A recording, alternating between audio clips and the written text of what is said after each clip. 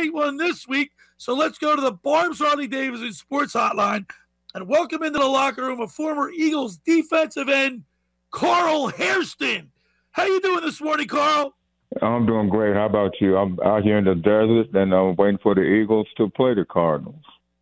You know, Carl, we spoke the other day on the phone, and just listening to you, just kind of brought me back because when you played for the Eagles from 1976 to 1983, of course, that team in 1980 went to the Super Bowl against the Raiders. And I was thinking about, I went back to look at the roster and some of the players that were on this team, and you guys played a 3-4 defense, and that was gave you Ken Clark was a nose tackle. You and Claude Humphrey were the starters. Yeah, we matter of fact, Charlie Johnson was our starting nose tackle, but Kenny came in on third downs, and Claude came in on third downs, and we went to the 4-3 on third downs. But we were a pretty effective 4-man front and 3-man front because we played hard. You guys, I'll never forget that team was great. All right, Carl, tell our listeners, where are you now? What are you doing? You had a long career, you had a 15-year career in the NFL, and then when you went on to coach for a long time and you won the Super Bowl with your former head coach, Dick Vermeil, in St. Louis. You've had a long career. What are you doing now? Yeah, I'm just retired now. I retired back in 2015 from coaching. I coached in, matter of fact, I coached in the Canadian Football League for 3 years with the BC Lions. So after my third year there, I retired in 2015. So I've been retired, and every now and then I help coach some of the college kids around here, or talk to some high school kids rather, around here in Phoenix. But I'm retired. Me and my wife living in Phoenix, Arizona, and just enjoying myself and watching football. I watch NFL Red Zone channel every Sunday, so I can watch every play. Carl, do you get an opportunity to speak with your former teammates from the Eagles, especially from that 1980 team? Every now and then I get a chance, and it's mostly through Coach Vermeil. I talk to John Bunning a lot, and because me and him, matter of fact, me and him coached together with the St. Louis Rams when we won the Super Bowl in St. Louis, and me and John stay in touch, and he basically tell me, and again, I talk to Wilbur Montgomery maybe once or twice a month, but those two are the ones that I basically talk with the most, and they let me know how everybody's doing, and of course, Wilbur told me about the passing of Greg Brown, and that really hurt because Greg Brown was a good friend and a good football player. So, those two guys kind of keep me in tune to how my fellow teammates are doing, and through Coach Vermeil, we talk or text maybe once or twice a month. We're talking with Carl Hariston, former defensive end for the Philadelphia Eagles. And Carl, when you first came to Philadelphia, what were your expectations? Well, I really didn't know because I was coming to a team that wasn't that good, and that was Coach Vermeil's first year, and he drafted me out of University of Maryland Eastern Shore. But my expectations were to be a starter, and I remember it came down to the last cut, and Coach Vermeil came up to me and told me, says, we're going to take a chance on you and keep you. So, it was weird because they cut Will Wynn, and they cut Will Wynn to keep me. So I ended up starting the middle of the year.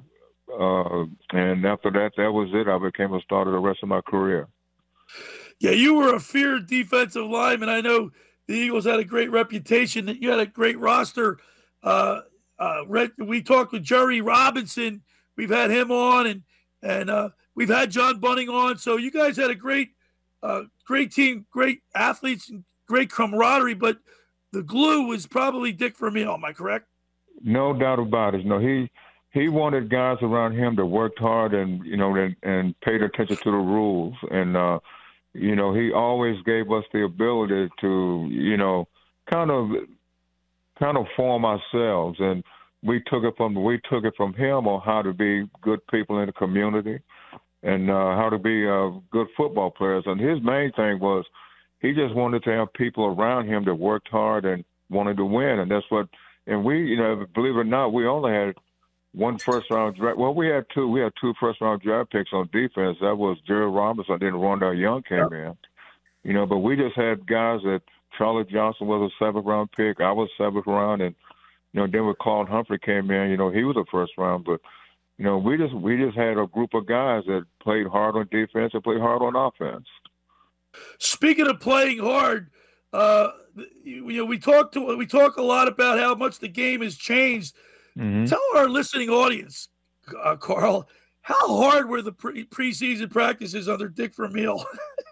I'll tell you what, when I first came in, we had 6 preseason games, and that was, and we went to training camp on July the 3rd, and a matter of fact, we was out in Chester, Pennsylvania, at Widener College, and the night that the 4th of July, we practiced twice a day, and that night we can hear fireworks from downtown, but training camp was, we had 2 3-hour practices, and both of those practices was full contact, and it was hard. And, as we grew, I'm like, God dang it, but then as I grew on as a player, I'm like, how can I second guess a system that made me a better football player and actually made me a better coach, so it was hard from the beginning, but as I grew older and as we grew older, that we didn't know what else to do. Well, when I was traded to the Cleveland Browns, I was working so hard in practice. They told me to slow down. I'm like, I don't know how to slow down.